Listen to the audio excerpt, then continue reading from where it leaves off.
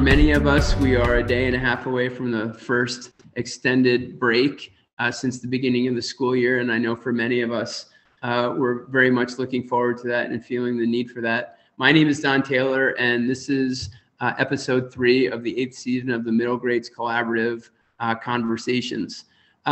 We have folks who will be coming in a little bit later, but this afternoon's conversation is focusing on strategies for building relationships, healing, and equity-centered trauma-informed education.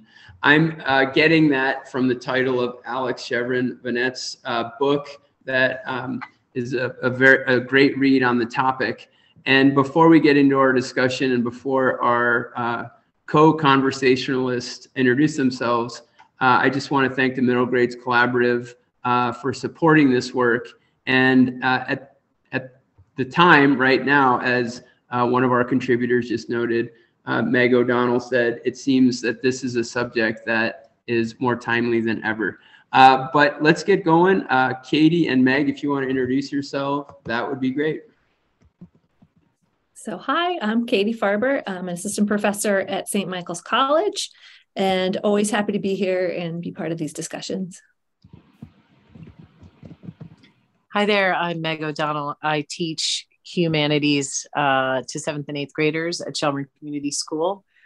All right, thank you. And before we actually get into the topic, maybe if we could just check in with each of our contributors and see how is it going right now, how are you feeling, and how has this year presented challenges or surprises to you. And we'll start with Katie and then Meg. Well, I'm about to do a presentation after this class of about, 50 people or so, and then one tomorrow morning. So I'm feeling a little bit jangly right now coming in from class. So I always appreciate when we can give our students that chance to get settled, because how many times do they come in feeling, jangly from whatever was just happening before, or for what they're about to do next.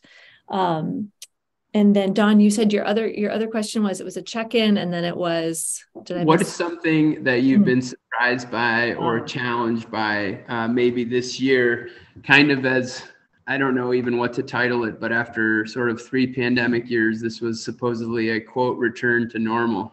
Yes. And I feel like it's really very clear to me that we have no normal, that mental health and wellness is still really at the forefront of the work, working with undergraduate students, working with 5th graders. It's still really just crucial in allowing people the space to be, flexible and try to get what they need. The same issues are presenting themselves, from early and mid-pandemic, and just call for more flexibility and more services. Thank you very much. Meg?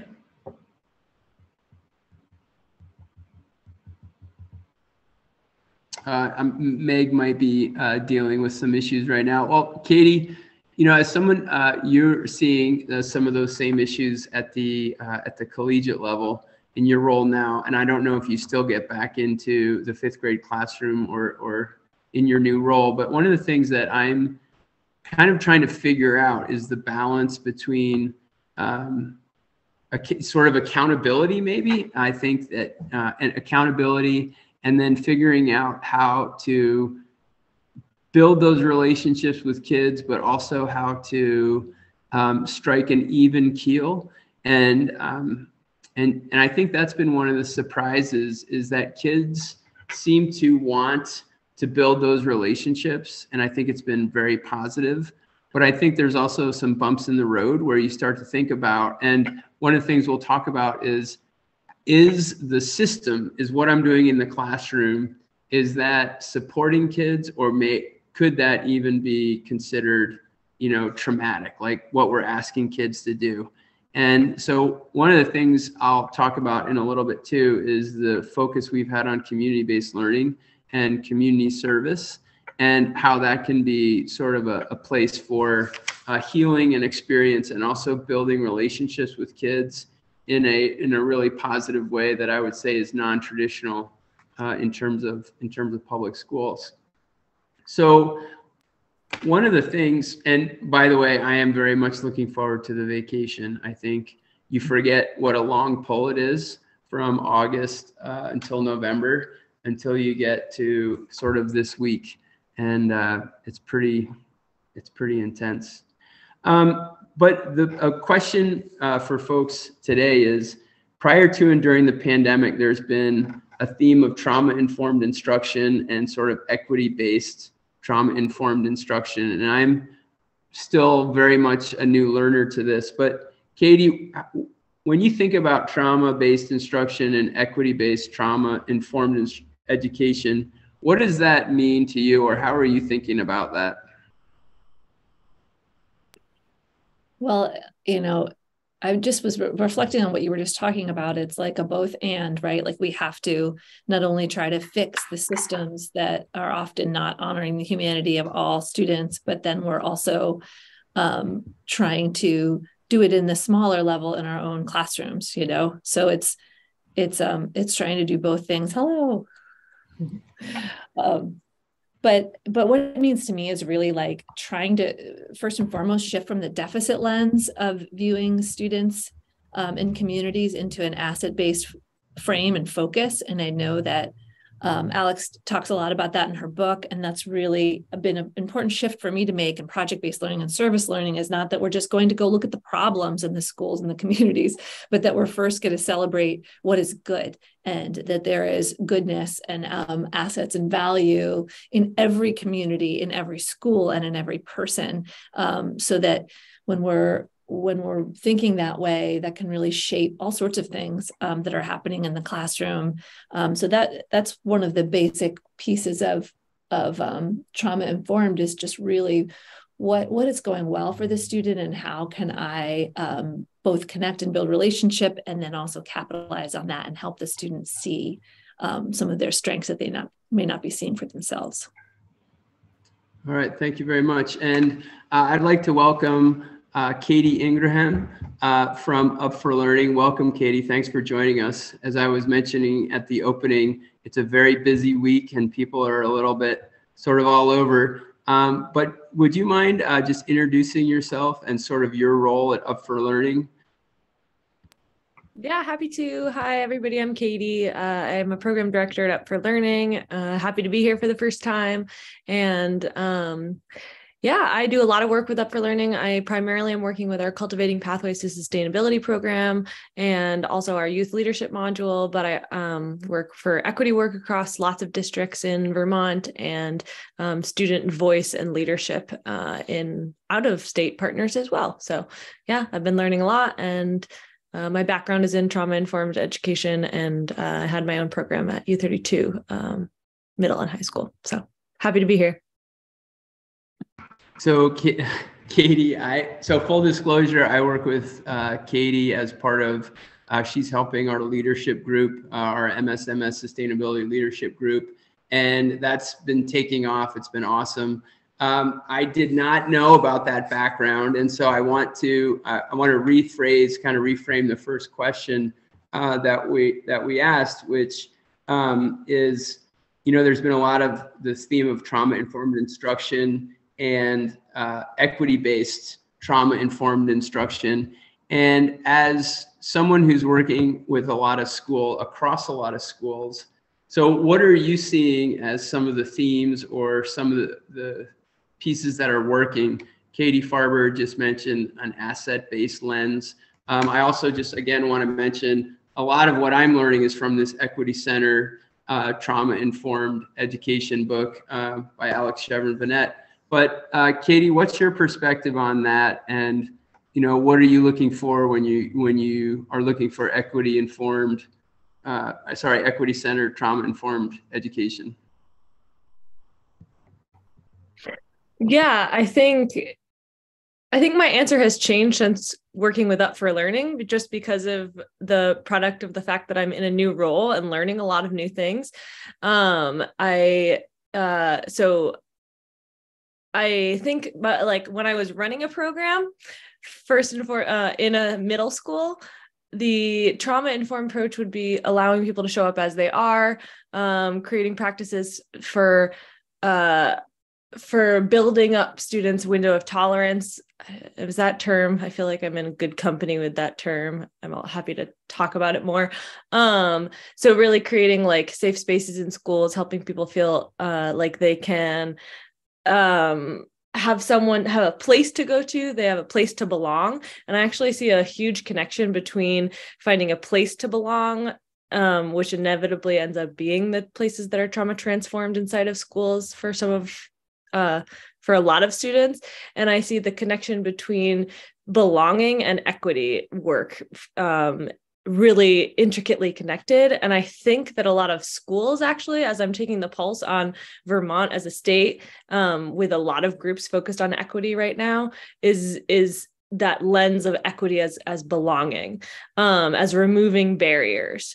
And I think that is what I'm learning the most at the moment, is true equity work is about removing barriers, but also centering belonging for all students. Yeah, I could probably keep going. I don't know how long to go with this group or what your processes for connection are. No, I think that's really interesting, because you mentioned a couple of things that I'd like to get back to, including this idea of a trauma transformed classroom in particular. And I really appreciate that. And also this idea of removing barriers and belonging, which I think are, essential to creating those strong and healthy relationships. So I really appreciate that. Before we kind of dive into that, I do want to introduce, or have another contributor introduce themselves. Joe Rivers, do you want to give a brief introduction? And the question on the table, you don't have to answer it if you don't want to, is kind of what are you looking at when you're thinking about equity-centered and trauma-informed education? Yeah, welcome, Joe. Hi, I'm Joe Rivers. I work at Brattleboro Area Middle School. And over these last few years, I think I've learned that I need to look at myself first.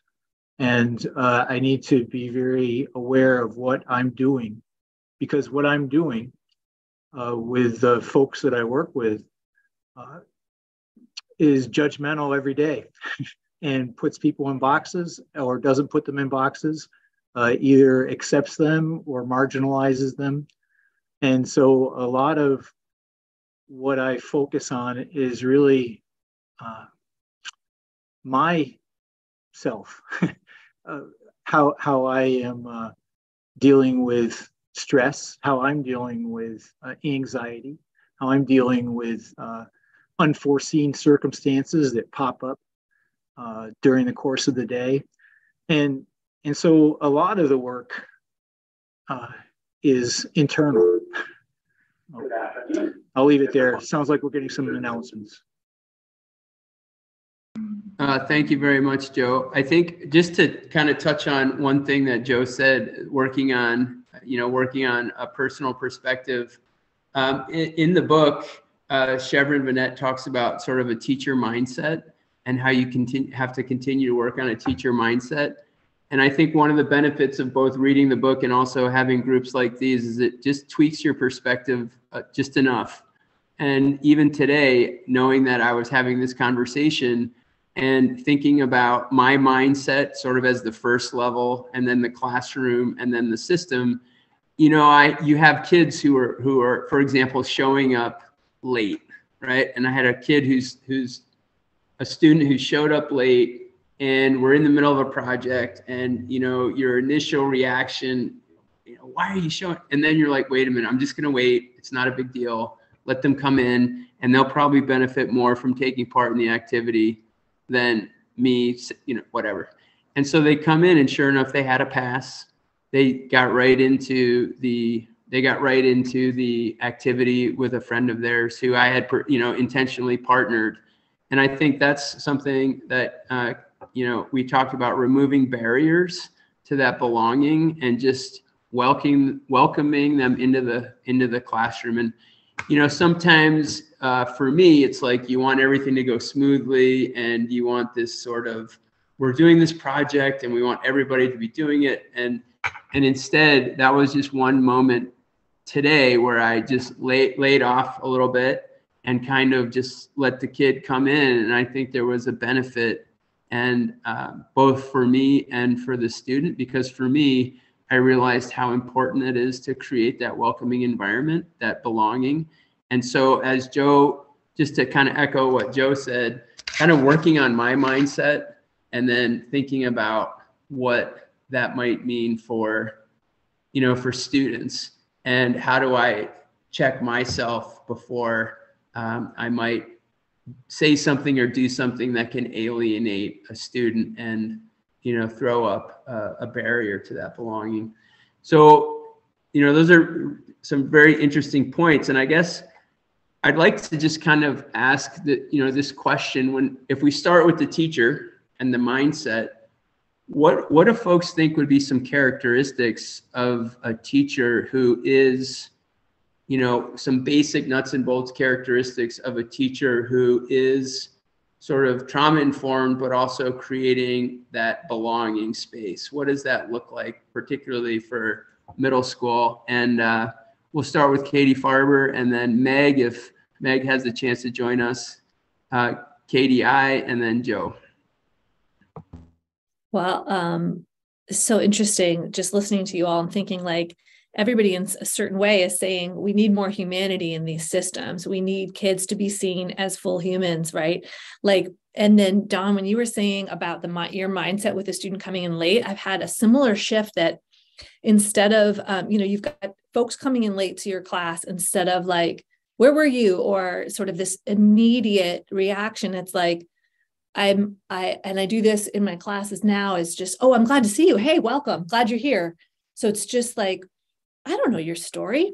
Like some of my students, they're coming from jobs. They're coming from the bus. Like they're literally running to get there. They're hustling, right? And then if you think about students in the middle school, what situation did they just come from? Did they just come from the bathroom where there was like something going on in there? Like, it just makes me think like that belongingness, back to what Katie's saying, is like, I'm glad to see you. I'm glad you're here. You matter. Like, you're part of our community, and I'm so glad that you're here. Like, so it just makes me think of that. And then as far as dispositions of the teacher, like being open to feedback from students constantly, like asking what they think, and like be really just being like vulnerable with them and saying, oh, I'm sorry, I just said that in a way that I think might not have been what I meant to say, or just in asking them about, oh, how did that activity go for you? Or is there anything I could have done differently? Like that vulnerability and being open. And then our mindset around, yes, what we have to teach is important, but holding space for those kids to be their full selves and like really building that belongingness out. Those are some things I'm just thinking about based on what everybody just said. Awesome. Thank you so much. Meg, I don't know if I think Meg's going to get back to us shortly. Katie I? Yeah. It's a really good question. And I feel like I'm relatively new to my work with Up for Learning. So I kind of am straddling two worlds in this moment with this question. And I think my most profound learning about being trauma informed in my last year of being in a school every day was how important boundaries are, actually, like first and foremost in a trauma informed space. I think when I started a program, I kind of went with like, oh, everybody should feel like they can share everything with me. And that's actually not healthy or helpful, I learned. So boundaries are critical. Knowing the difference between the teacher role and the counselor role, and clarifying that both for myself as an educator and for students, I think is really important. So being very clear about boundaries, being very clear about roles, inevitably helps create a more trauma transformed space. And through that lens, like, doesn't mean that they can't share. It just means like, oh, this sounds like something that really would be a great thing to talk to your counselor about. Let's build resources. So connections with resources too, as the primary role of educator, teacher in trauma transformed spaces. And boundaries with like expectations and rigor too. And then I think boundaries with self. So first and foremost, like identifying ways that, especially through the equity lens, that like white supremacy culture characteristics show up in my practice. And I have a great resource if that would be helpful. But how white supremacy characteristics are showing up in my teaching practice, my leadership practice, and in my interactions with students, and how to like combat those daily in the moment or through a reflection process after. I think those have been the most profound learnings for me to this question. Awesome. Thank you. Joe? I would suggest that predictability and consistency are really important, more important than previous experiences I've had as a teacher. You know, in the last few years, I've changed the way I go about things not because it's something I want to do necessarily. I like the unpredictability of going day to day and reacting to students in the moment, but that's not what they're asking for right now. They're asking for predictability, consistency, a lot of planned time on my part beforehand, so that when they come in, I'm relaxed and they can be relaxed and we can work together. And so things are different, and or I'm acknowledging that things are different. Maybe they have been for a while, but I've had to and chosen to change and try to be more predictable, more consistent. I've tried to promote and acknowledge competence when I see it, and to kind of champion that when someone does something well and it's real. I'm not giving out awards for everything, but when someone does something that really demonstrates development and growth in the skills that we're working on, whether they're academic skills or behavioral skills, then I'm quick to acknowledge that and to say, all right, we're moving, and we're moving in the way we want to be moving. And I think there's been such uncertainty in the last few years that we all need that. Doesn't matter how old you are. I think we all need that in the settings that we're in. And so those are the things I'm trying to promote in what's going on now. Thanks for that, Joe. I appreciate how you talked about promoting and acknowledging competence, and that one statement about the uncertainty in the last few years, I think, is really spot on.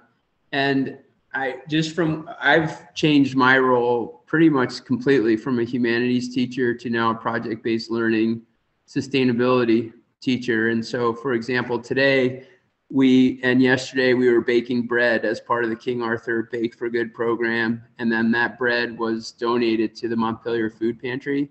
And so what's amazing to me is, it's not amazing, I kind of knew it, but I'm seeing it now, is that when you have projects that kids are invested in or interested in, a lot of the other stuff goes away, like the behavior and they want to be up, they want to be moving, they want to be working together.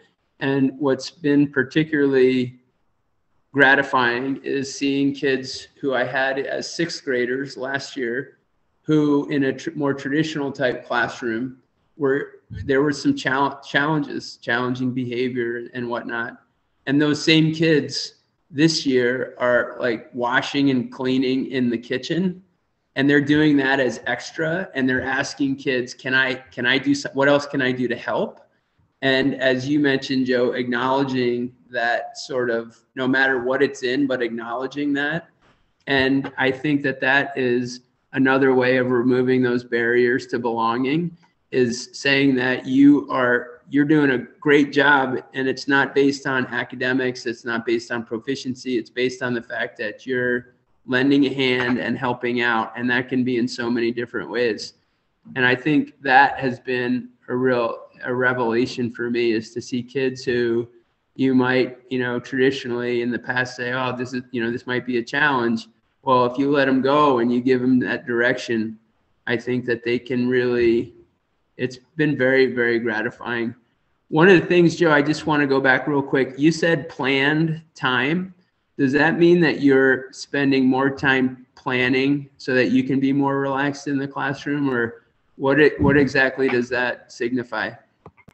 Yes, I've changed my schedule so that I show up at the same time every day, no matter what the school's saying about when I'm supposed to be here. But I get here at the same time, try to set a routine for myself, and I set time aside so that I just do stuff I didn't used to worry about. I make sure that everything's lined up the way it's supposed to be lined up in the room, and that things are neater than they used to be, and it's less cluttered, and that there's space that students know where to go in order to find just spending more time on the space. Katie talked about that earlier, about how space can be seen as welcoming, or it can be seen as causing stress. And so I've tried to be more mindful of that.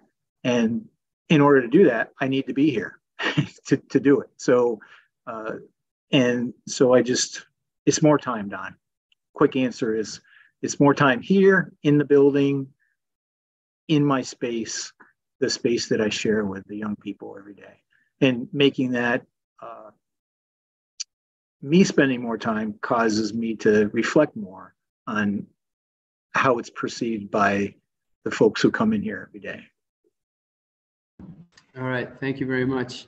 So again, if the trajectory of the conversation is sort of to start with the teacher, and maybe we talked a little bit about the space, but then the next, I guess, step up would be sort of the system or school policies. And I guess I would just ask for a perspective, maybe what's one policy that you see as potentially causing trauma or causing stress, as Joe just mentioned? And what might be something that you can do to sort of impact that system, or to make your space more welcoming? So now I'd like to just kind of start focusing on just a few of the things or strategies or recommendations that teachers could say, hey, maybe I should reflect on this policy or this area, and how could I do it differently to get a different result? Katie Farber, what do you think about that? Well, I'm having just a lot of reflecting on the last 2 years of teaching in public school, and thinking like flexible seating, people going where they need to go based on how they're arriving comes to mind, like those really soft starts where, like, and something I think Katie said earlier really made me think of, like, when we're reacting to the situation as it's unfolding and having flexibility around that. So like, I'm just thinking about the beginning of the school day, is it a wildlife cam to spark joy with like a panda that's climbing a bamboo tree, like because everybody seems a little glum? Or is it an ocean scene with that calming ocean sound because everybody's coming back from PE and they're really wound up and need some grounding? Or from recess, maybe there was some arguing or whatever. Like, how are we, those are more classroom practices and not policies. So let me try to think more about what you're saying with policies. Certainly, bathrooms that people feel comfortable using in the school, like that's a really sort of low-hanging fruit change that can make our students feel, a policy change that can make students feel really welcome. So making sure that there are things like, menstrual products in every bathroom, regardless of gender, like just, and free, like these things, policies that are removing barriers. Those are a couple that come to mind right away.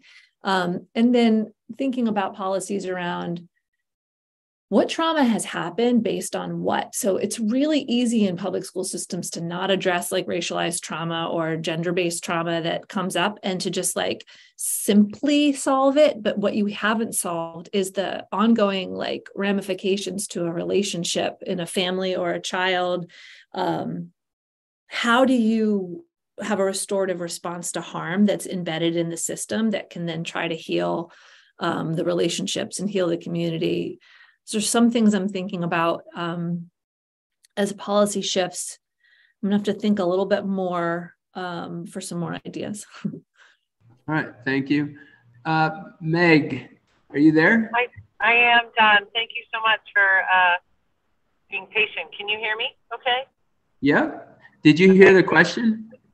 I did hear it about sort of what are some, do you want to rephrase it just or say it again? Just yeah, no, what are some policies and systems that we have in place that might actually be, causing stress or causing trauma for kids, or as Katie Ingraham said earlier, actually creating barriers to belonging or creating places and situations where kids are more stressed than relaxed and comfortable. And I just, Katie Farber mentioned like bathroom policies. I'm thinking about transitions, between classrooms. I'm thinking about late policies and homework policies, et cetera. So things like that. What's your opinion? Yeah, I think something that we see currently is, our kids need breaks. They need movement breaks. And we're seeing that there are some adults in our building who sometimes feel like the kids aren't where they're supposed to be, and it's disruptive. And we're trying to say, hey, let's give them some autonomy and some flexibility about what they need during the day.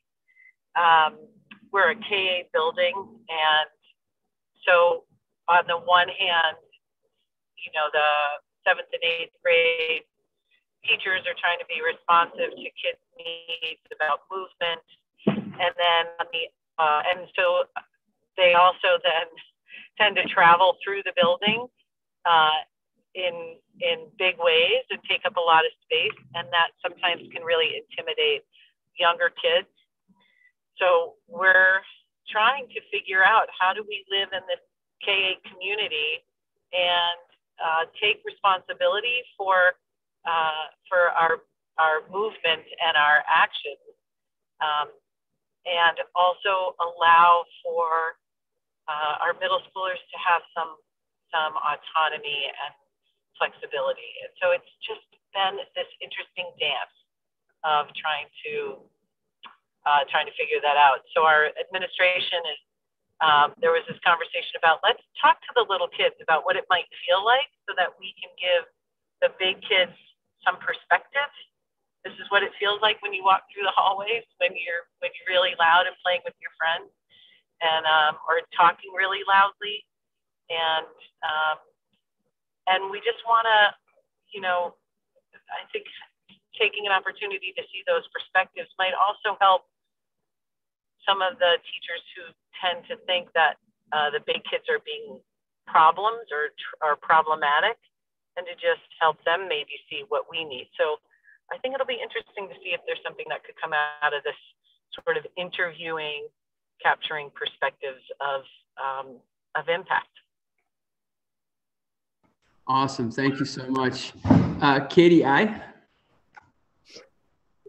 Yeah,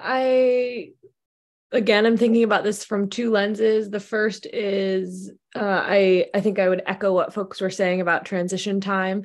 And just, I felt like when I was in schools, I often combated that policy by creating the excuse. Like I had a role where I could be the excuse for a lot of students to give them that space. So just kind of combating it with my own practice to create that space for people. But I think the thing I'm thinking about at the moment in my current role is about we talk a lot about equity policies that are actually being created in a lot of different schools across the state and nation. And these equity policies, sometimes the language is really inaccessible to students. Often these equity policies are not necessarily even created in collaboration with students. So looking at the practice and procedure for creating these policies first and foremost, and then projects designed to make these actually actionable equity policies. So, I mean, all policies are kind of just floating out there. So I think the work that I've been doing is really, really honing in on how can youth and adults create an actionable equity policy, because equity is an action word, in my opinion. So that can look like a lot of different things. I think through when I was teaching, I focused a lot on taking that equity policy towards curriculum redesign in the humanities. And that was pretty effective and felt really, it felt really powerful, and it felt really relevant, and I think the students enjoyed it. So I think curricular redesign through an equity policy as an actionable project. There's lots of other actionable projects like bathrooms and gender equity and stuff too, but that's one. And I think something that's often forgotten with equity policies too is how it connects to special education services. I think we go very, very rightfully into racial and gender inequities, but often can fail to consider in equity policies, special education services. All right, thank you. And thank you for adding that too. I think that's a unique, it's a unique perspective that probably shouldn't be. I appreciate that. Joe Rivers? That's a good lead into what I was going to talk about a little bit. Act 173 is, the idea behind it was to level the playing field and make access to services less onerous. But it hasn't played out that way yet. And so I'm not sure why, except, it's one of those things where was the mechanism to evaluate and move the goalposts to a different place where things are more equitable, where there is more access to services. ESSER funds have certainly created many new positions in our districts, and those funds have brought in social workers, and they've brought in lots of coaches and helpers in different ways, which are needed. But the gates to gain access to those things still seem to be pretty high. And through the MTSS model, through the paperwork that needs to be done in order to move a student that you see in real need in real time, and then you look at, all right, how much time is it going to take to get there to where we can get access to the supports that seem pretty apparent that are needed? That hasn't really changed. So that's a policy that as far as policy goes, I'd really like to see that. We don't function at the human scale. Our school, what was really cool about Vermont is that we've kept our districts manageable, but even so, we've done that. Our schools are not that big. The classrooms are not that full, but even though we should be able to do better, we still I feel like we have gates that deny access for students because they don't have the appropriate label. And that goes to KDI's point. And sometimes we said we shouldn't label kids, but all right, we shouldn't, you're right.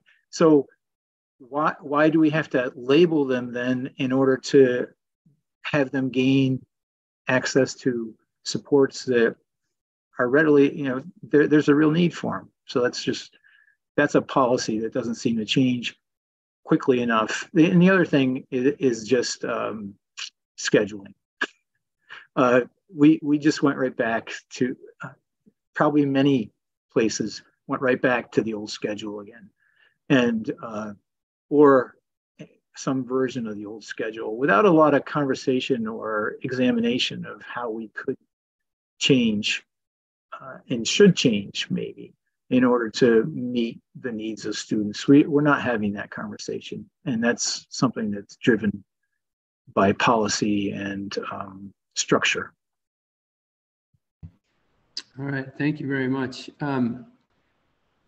Those are some really, larger scale system-wide policies, which is reflective of the question. But, somebody mentioned flexible seating, and this year this is amazing to me, but for the first year, kids come in, when I get a new group of kids by quarter, they come in and they sit down where they want to sit down. And I just say, that's fine. Right. And I'm not, you're going to sit here and you're going to sit here. And this is what I thought of you last year. So you're going to sit apart.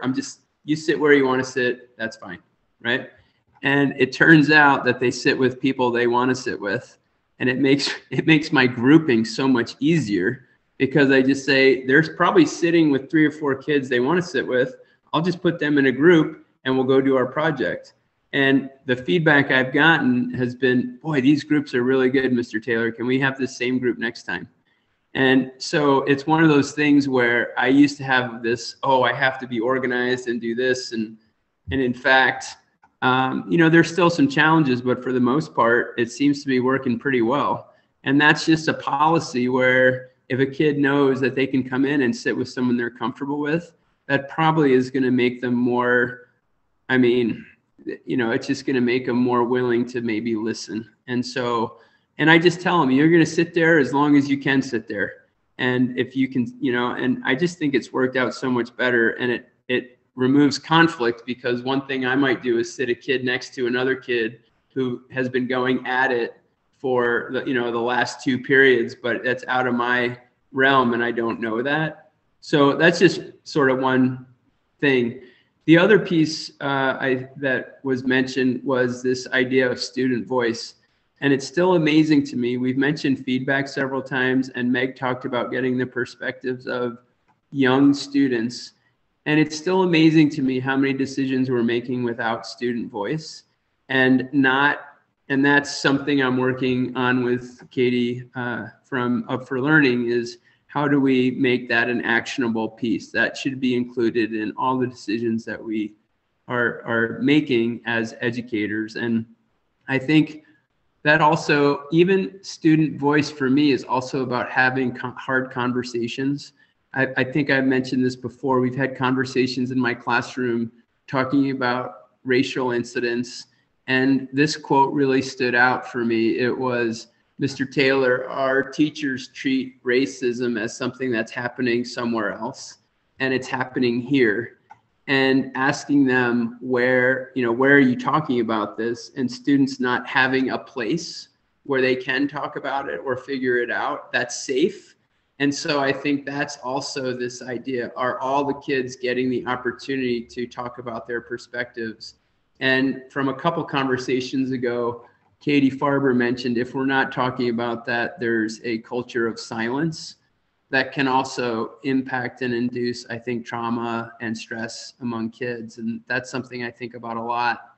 And then just a nuts and bolts thing is, are we conducting equity audits on a regular basis on our curriculum, on the books, on what our classrooms? Joe talked about his space. Is our space welcoming for all genders, all races, all the kids who are walking into our classrooms? And so that's just, something, I think about quite a bit. We're getting towards the end here, and I just want to ask sort of one last question, and that is, it's easy when you start talking about trauma-informed education. It's easy to focus on some of the negative things, or this needs to be changed, or that needs to be changed. But I also want to talk about this idea of healing and this idea of building relationships. And I guess just a final question is, what are people doing or recommending or seeing that is causing really good things to happen and is empowering kids and is perhaps, as Joe mentioned, allowing kids to kind of feel comfortable and get back to this place where they can be kids in a really positive and supportive learning environment? So again, just what are you seeing that's assisting or supporting or creating those healing spaces for kids? And we'll just leave it at that. Katie Farber? So many things. These conversations always fill my brain with so many thoughts. So I just have to say one thing that, of course, I couldn't really think of any policies. And then I thought of all of them after my turn came and went. But I was thinking about the homework policy, just really interrogating, like, is this a necessary thing to be doing? Because I really noticed a huge shift in the happiness and wellness and just more time to be a kid when we really reduced the amount of homework that was being given, just as a whole system. Actually, we did a whole research study. So just circling back to that, but yeah, so I feel like you're sort of crafting and designing this learning space, right? Where we're inviting everybody to be their full selves and allowing for them to be that with flexibility as much as we can across multiple landscapes, right? And situations. So there's that. And what does that look like? Like, you have a student who presents with intense math anxiety, and just the idea of seeing a problem that she doesn't, or he doesn't, or they don't know how to tackle is really overwhelming.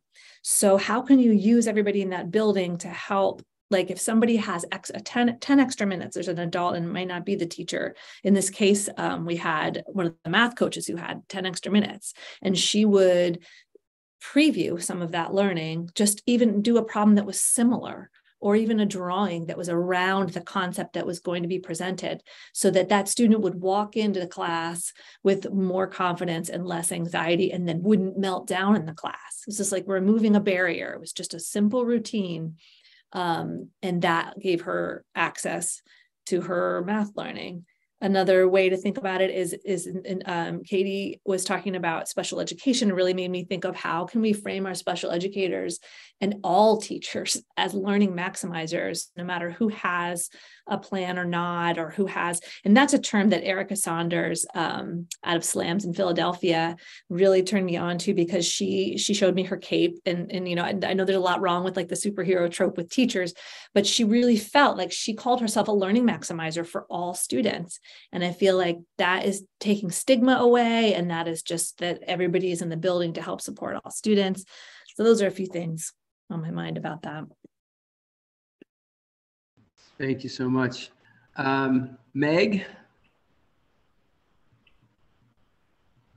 Yeah, I'm just coming off of parent conferences and student-led conferences, and so I don't know if this is directly related to that, but gosh, I love that time with families to see all the things that, the kids are, their hopes and dreams and what they want to focus on. And then I get excited about the goals that they set. It provides me an opportunity to bring that into the classroom.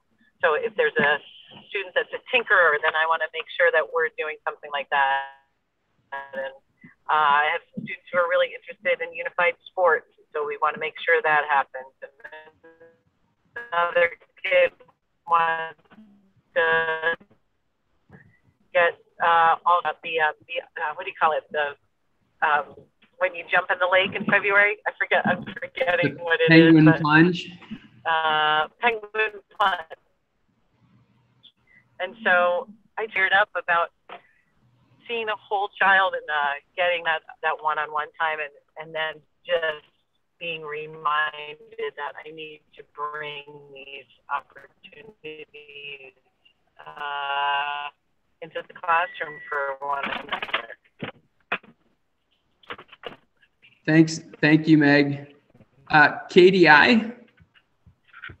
Yeah, so many things being done towards healing. I do love it when there's more mental health supports in schools, like Joe mentioned, just like more funding for social workers and counselors. But I think healing like collectively is interesting. So like students organizing around themselves through clubs, through activism, through friendships, right? Like identifying the folks in your class spaces that make you feel good, and going and feeling and following the things that make you feel good. That includes like passion-based education, I think, too, either through projects or through career centers, like anything that kind of feels passion and purpose inevitably leads towards healing.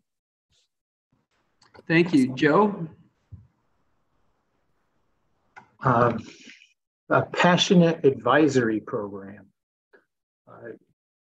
a real one that where you have time every day to meet with the same folks for the whole time that they're with you in the building that you're in. So for us, that's just 2 years, but we get to have the same group of young people for those 2 years and build real relationships and have real experiences together and support one another.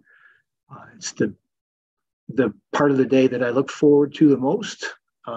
Really, it's a great way to start. And I don't think it's enough a part of middle grades practices as it should be. We talk about it a lot, but then we don't structure our lives so that it takes on the meaning that it could. All right. I would just say the one thing that's been the most important thing for me has been moving to this fully project-based curriculum. And we just recently had a student from our leadership team who helped co-create a volunteer program. And this week we took our first 4 student 8th grade volunteers to the food pantry for an hour each. And that was remarkable, working with kids in the community and seeing them recognize the needs of the community and knowing that they're making a difference. And we're going to have all the 8th graders do at least 1 hour of volunteering per quarter. And Katie Farber had mentioned before this idea of universal access to food. Food is a great healer. And we're finding that talking about it and working with it and helping the community to gain access to that is really giving a lot of meaning to our students. So I know that folks need to get going, and I want to wish everybody a very, very well-deserved break over Thanksgiving. I also just want to mention that the Middle Grades Conference is happening January 21st from 9 to 2 at the University of Vermont. And the Middle Grade Institute is also open for enrollment. And that's happening, I think, June 26th through July 1st. So again, thank you to all our contributors. I hope you get to spend time with your loved ones and family. I really appreciate all that you bring every month. We'll see you. Our next discussion is December 15th on Thursday, and we will see you then. Thanks, everybody. Have a wonderful afternoon and a happy Thanksgiving. Bye now. Thank you. Guys. Take care. Thank you.